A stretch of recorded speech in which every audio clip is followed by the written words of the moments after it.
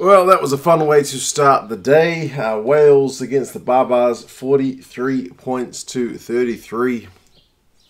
A pretty interesting game. Like I said, a whole bunch of tries scored. Momentum shifts in this one for sure. And a fair few bits of skill on display as well. I didn't watch it live. I watched it from 5:55 when my daughter woke me up. I checked the game on then. I didn't know the result, so it was pretty good. It did look like at one point Wales had, and the commentator at the end kind of summed it up, it looked like it was an unassailable lead. At one point it was looking very one-sided, but the bench that came on for the Barbars injected a fair bit of pace, and Wayne Pivac said in his post-match interview that, yeah, maybe Wales got a little bit loose, but from a neutral perspective and an entertainment perspective, those two things coming together actually made it for a pretty entertaining one. Before kickoff, you could see Nigel Owens, the ref, getting to ref his home country. Big smile on his face, so clearly he was enjoying the occasion, which was a nice little touch. McNicholl started pretty sharp, I thought, in his first game for Wales. Nice offload early to Ken Owens, who was everywhere in this one as well. But it didn't take long before Wales got on the board. 7 minutes, Josh Adams got his try. It was Jared Evans in the build-up. He had a little line break, kind of a half gap, and he just went straight through it. Adams could have passed it, but didn't, and still managed to beat his man to get the ball over for a try. Probably should have passed it inside because there was an unmarked guy inside him. I think it was Evans. But either way, still good try after that World Cup. I guess who can blame him for backing himself for going over. 7-0. Parks went close, but Esterhuizen made a big tackle on him. 17 minutes. Tipuric gets a try, but it's reviewed by the TMO. And, yeah, it's a little kick through from Thomas Williams. Hall spills the ball, but Tipuric, I think, was it Tipuric or Wainwright? One of them was offside. I think the TMO said 8 was offside, but I think it was Tipuric who was wearing 7. So, yeah, either way, the try was TMO'd for offside. The Barbarians were doing the Barbarians thing. Cross kick. Hendricks almost kept the ball in, but not quite. 22 minutes, though, 24 was when the try was officially awarded, but the Barbarians get a scrum. They win a penalty, take a quick tap from Josh Strauss, and he just powers over with a bit of support. He goes over the line and manages to force the ball to bring it even, 7 points apiece. And the game wasn't just going through the motions, because 29 minutes, there's some proper handbags after Esterhuizen's kind of dump tackle.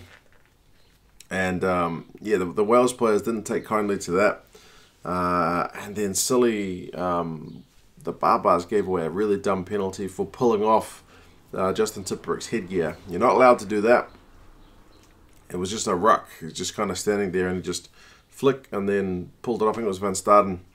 Just pulled off the headgear. Like, absolutely pointless penalty, just trying to be, I guess, troublesome for the sake of being troublesome.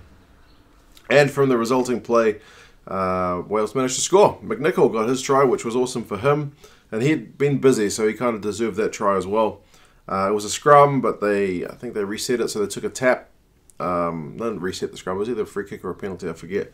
But they tapped it past it, and there was space out wide for McNicholl. Conversion hit the post from halfpenny, but 12-7 with Wales in front. Not long later, Van Staden gets a yellow card for slowing the ball down as Wales are attacking.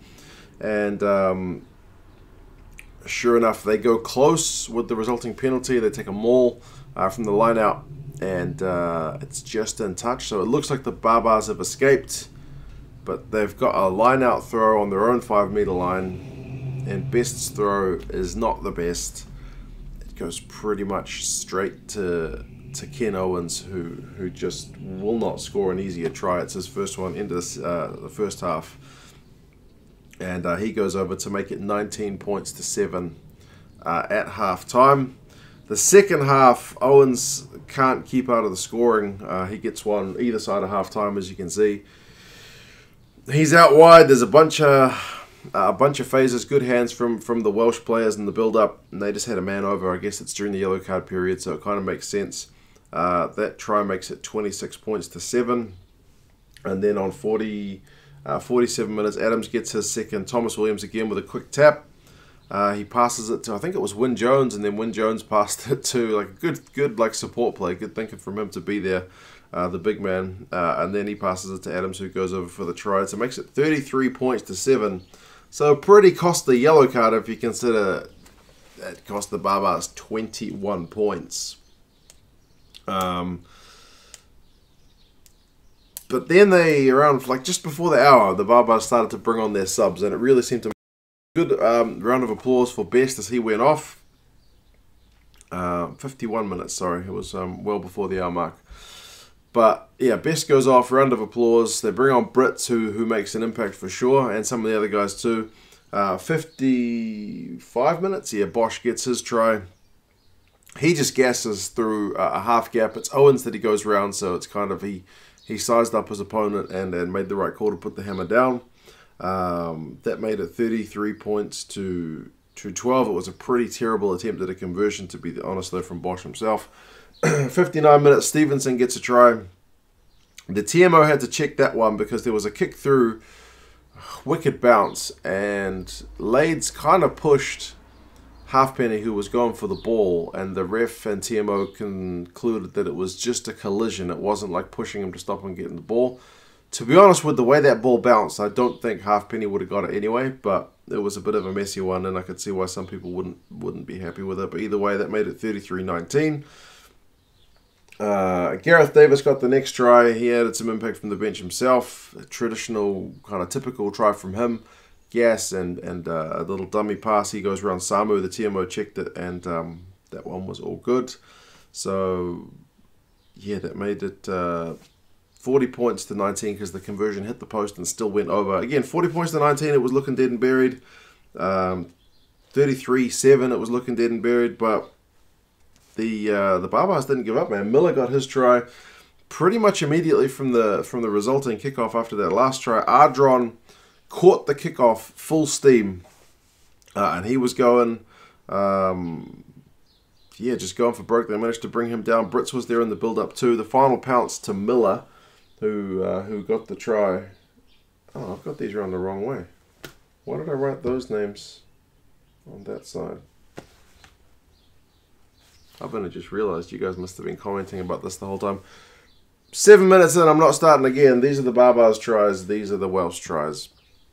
Got that round the wrong way. Yeah, Miller got the try. He's a big prop, plays for the Sunwolves. Former Otago man. It was a bounce pass for him, so it made it 40 points to 26. And then 67 minutes, Samu gets a try. Meeks puts a little kick through. Brits is the guy who gets it, and he kind of basketball passes it over to Samu, who gets the try to make it 40 points to 33. So 40 points to 33 is totally game on. And then the Barbars are kind of camped down their own half. I think Tipperick gets a penalty, or he gets a turnover, and then the Welsh go on the attack as the Barbars were trying to run it out of their own 22, which they had to do with a few minutes to play. Wales win a penalty. They decide to take the 3 to put it beyond 7. Brits was trying to talk them into just having a go because it's a Barbars game. I guess they want a chance to be able to draw it up. But Wales do the safe thing. A few people booed it, but 43 points to 33. So, yeah, I think it was important that Wales got the win, especially having that big lead. They didn't want to throw that away. Having a first, like the new coach, you got to get a win for him. If you lose that one, then there's, I guess, a bit more talk about his suitability for the job, especially playing the old coach. So, as a changing of the guard moment, it's probably a nice one for Wales that they got the win. So, yeah, there'll be plenty of excitement in Wales and their team being able to score 43 points. I mean, it's a Barbars game, so you kind of take it with a bit of a grain of salt, but still, man, there was some proper skills on display. So, as Pivac said in the post-match, they are now 1 week better than they would have been in prep for the Six Nations without this game. So, it's top stuff from them. They will be, I guess, a little bit concerned that they shipped so many points after that yellow card period ended, but again, it's a Barbars game, so that kind of thing is like to happen.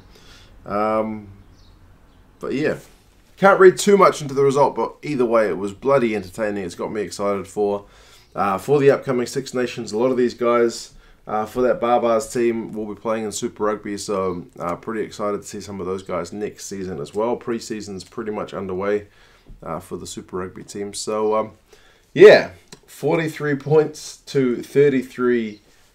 These are the Barbars tries. These are the Welsh tries and conversions penalties. You guys know what I mean.